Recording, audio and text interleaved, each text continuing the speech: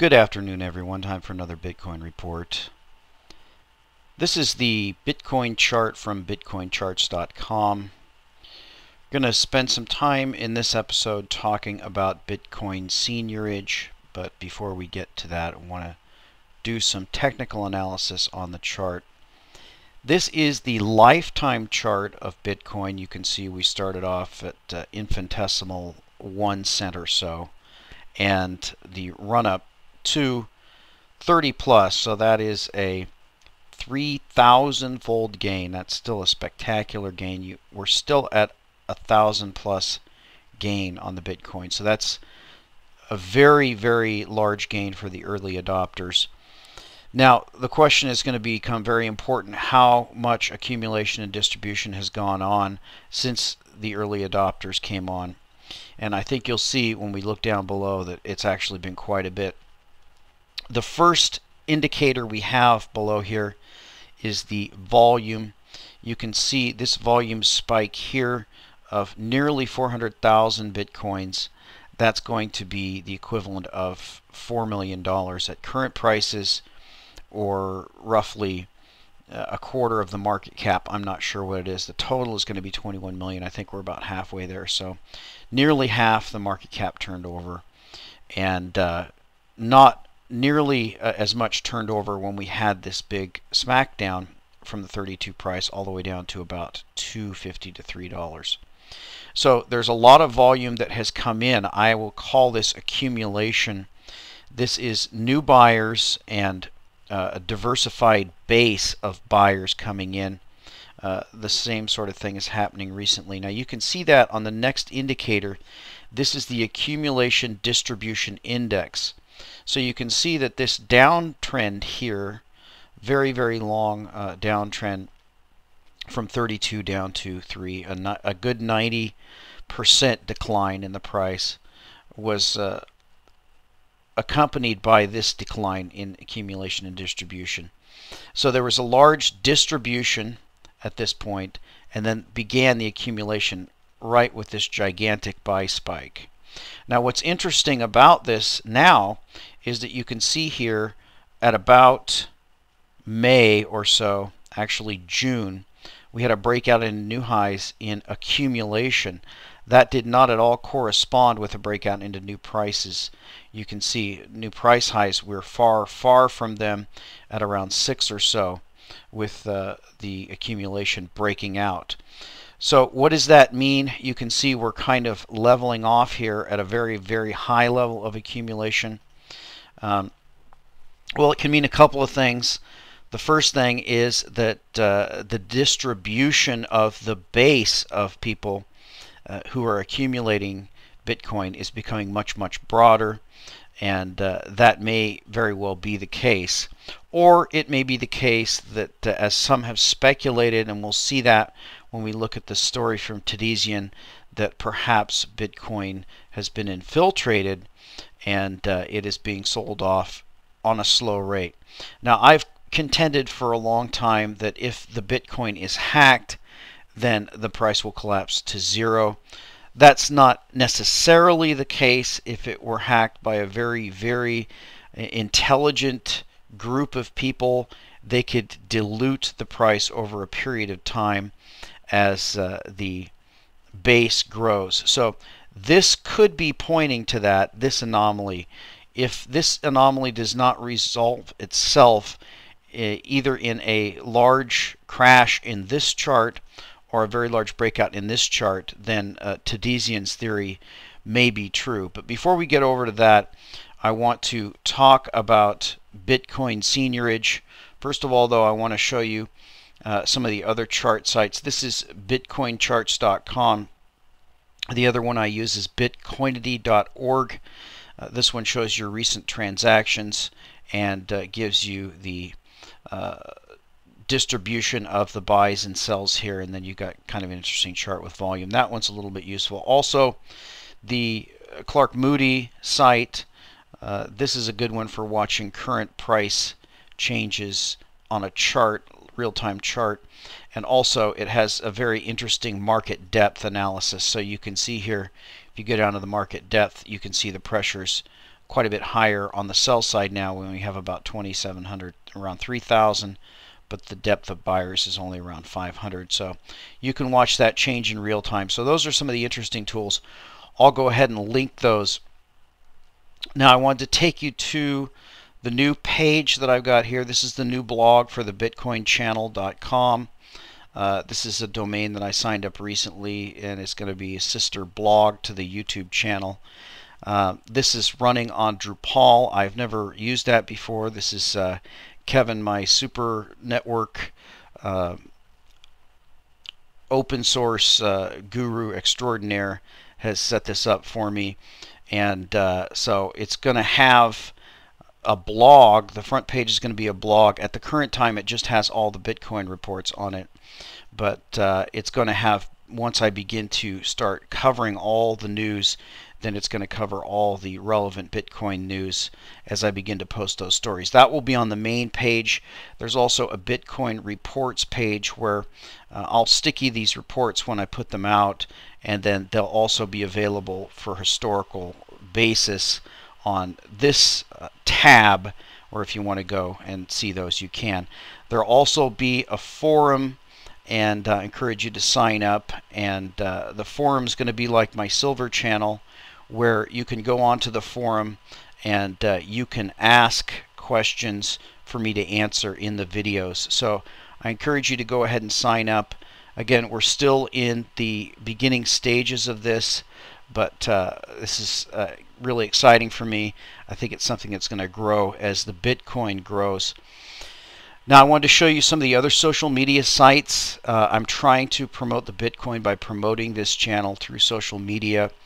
This is the Facebook page. I'm not very active on Facebook. I just use it as a shout out sort of thing. I don't have time to do all the Facebooking that people do, but it's the Bitcoin channel on Facebook.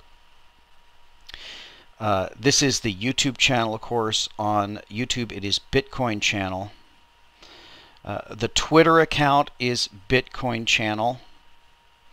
And last of all, if you haven't gotten involved, it is Bitcoins is the stock symbol on Empire Avenue. If you haven't done that, it's kind of a fun thing to do. I started off early, and I'm trying to promote Bitcoins and the Bitcoin channel through Empire Avenue.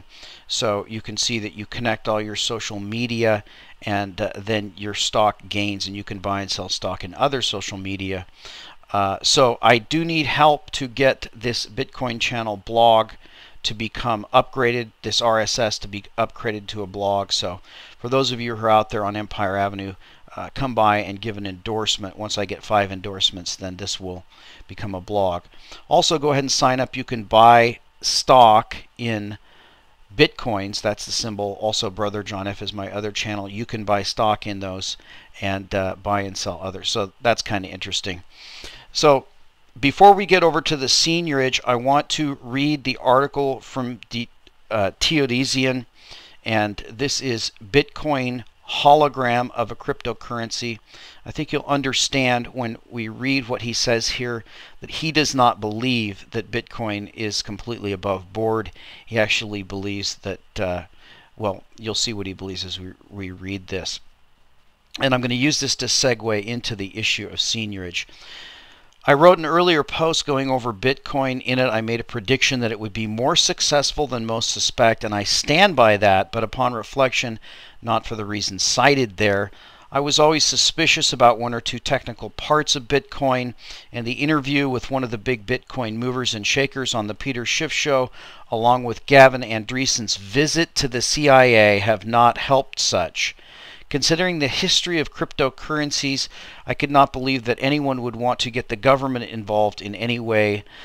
Cypherpunks hate the government's control and would not even try to sidle up to the powers that be. So I am forced to conclude that this has nothing to do with the cypherpunk movement and their primary child, the cryptocurrency. The fact that you see almost no mention whatsoever of J. Orlin Grab's DMT, True Ledger, or even Lucre open transactions on the Bitcoin forum, or practically any Bitcoin information sources, gives me great pause. This, along with a few other things, have led me to the conclusion that Bitcoin is not a cryptocurrency, but a hologram of a cryptocurrency. To summarize my previous article, Bitcoin is basically the same as dollars from a technical standpoint, but with added advantages of being scarce and not being controlled by the Fed banking cartel. I think I left out the most important reason things will succeed, which I thought at the time was a fairly trivial conclusion to make based on the lack of Fed control. That advantage would be that anybody can get in on the seigniorage train. Bitcoin is literally a gold rush. Add these tough economic times to all the unemployed hipsters with computers, and that's about all you need to conclude Bitcoin isn't going anywhere anytime soon. It's worth noting what I'm not saying here, though. Gold is scarce and not controlled by a banking cartel. Plus, it can't be physically destroyed like Bitcoin wallets can be done with a keystroke. Now, I would have to disagree with that. That question remains to be seen. Gold is indeed scarce, but is gold not controlled by a banking cartel? I think if you follow my silver channel and the machinations that are going on with the German central bank gold and others, it's an open question as to whether or not gold is actually a banking cartel controlled commodity. If you're familiar with FOFOA, you know that the free gold movement is an attempt to move towards a free gold monetary system. But then again, how much of the gold do the central banks control? We just don't know the answer to that question. But I think we're going to find out the answer to that question in the near future. So why would anyone use Bitcoins over gold? Well, it would have to be a cryptocurrency to have an edge, and I did not define explicitly what that was. The primary selling point of cryptocurrency is that it cannot be tracked. Not that it is possible not to be tracked. Bitcoins all contain a transaction history, ergo they're all unique, ergo they are imminently traceable unless you launder them, which is the real problem. If one has to go out of your way to launder things, the government can criminalize such an act, and the ability to evade taxes and exchange controls, the reason to have cryptocurrency in the first place as a matter of form, is basically gone. There are other systems that did and do have real untraceability, yet can be used in transactions credibly, as the tokens are basically receipts as laid out here.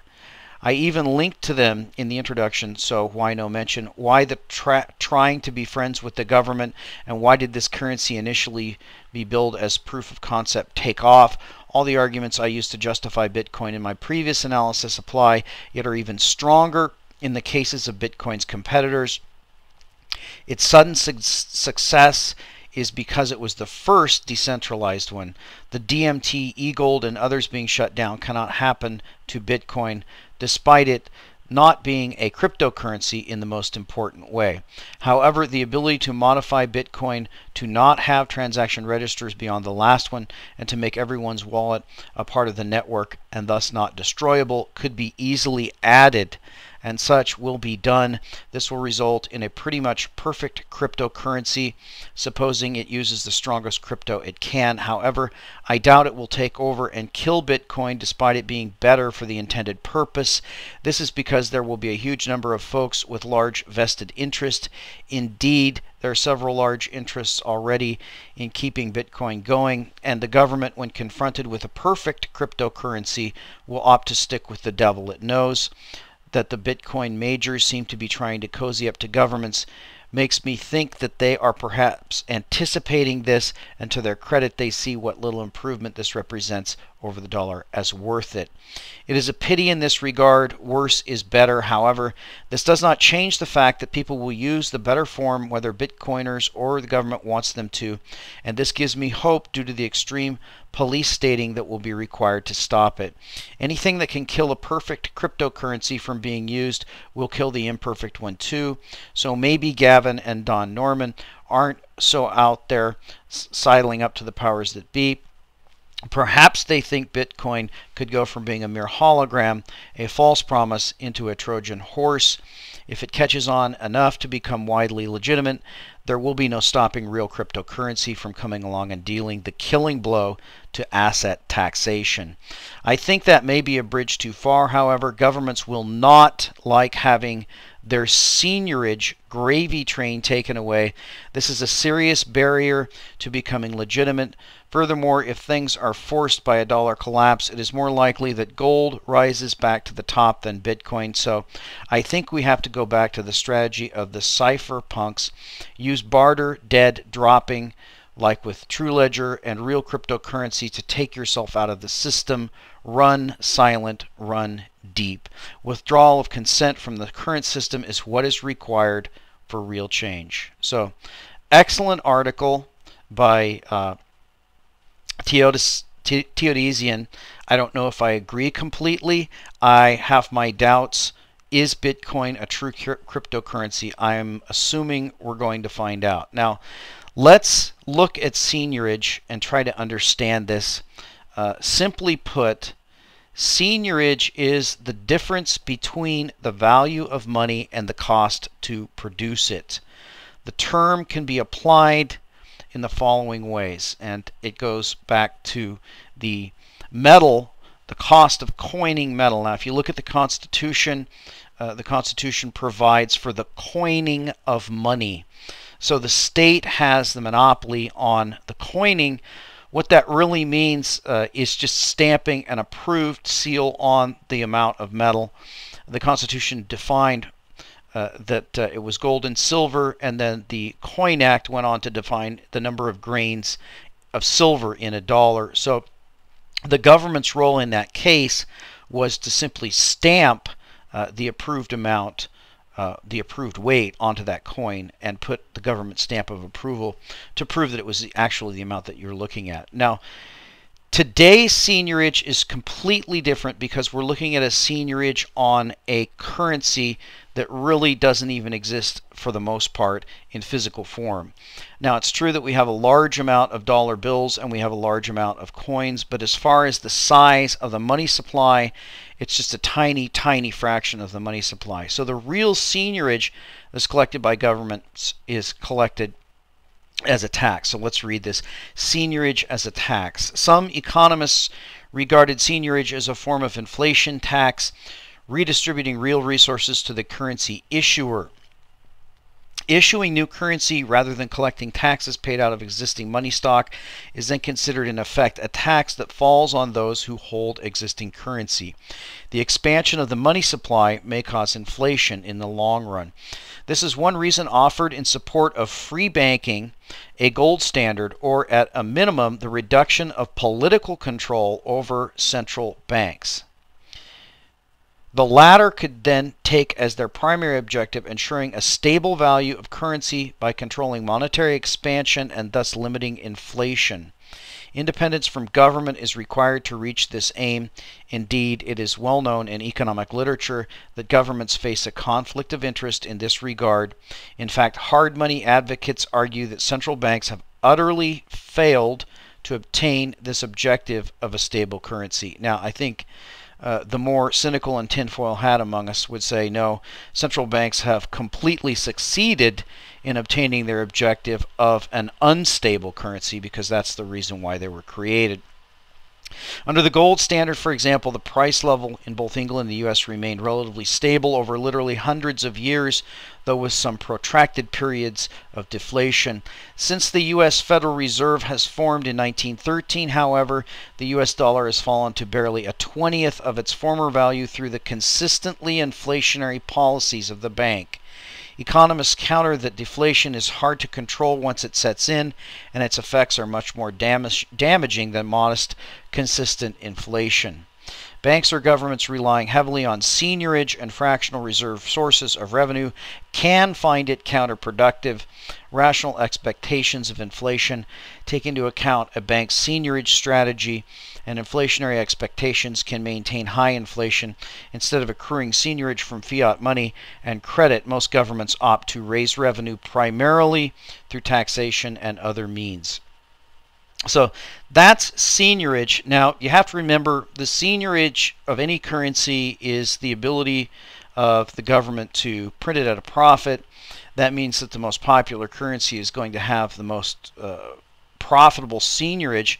That's obviously going to be the US dollar, with the petrodollar standard currently in place. The US dollar is by far the largest held reserves in central bank vaults. Therefore, the US dollar has the largest seigniorage bonus that is collected of any of the currencies. Now, most of us know that the Chinese are probably eyeing that seigniorage value that the US dollar has, and they certainly would like to get in on that game, but they have not floated their currency as of yet. It appears that the Chinese have a long-term goal of becoming a world currency and being able to take advantage of that seigniorage. But let's look at seigniorage in terms of the Bitcoin, because this is going to be an interesting discussion. Now, you have to remember that seigniorage is the profit that the issuing authority gains over the cost of creating the currency, minting the currency. In the case of coins, it means stamping them. In the case of dollars, it means printing them. And in the case of digits, it means just simply creating them with a keystroke. Obviously, the latter is going to have the highest seigniorage, and if you can convince others overseas to hold that, then you're going to have a tremendously profitable seigniorage. Now, with Bitcoin, the question is, what is the seigniorage with Bitcoin, and who collects it? Those are going to be the two key questions, and a third question is going to be, is the seigniorage in Bitcoin fixed, or is it variable? So, we know that the Bitcoin is limited to 21 million. We know that the miners are mining them every day, and that number is less and less, but the cost, in other words, the cost becomes more and more as the number goes down.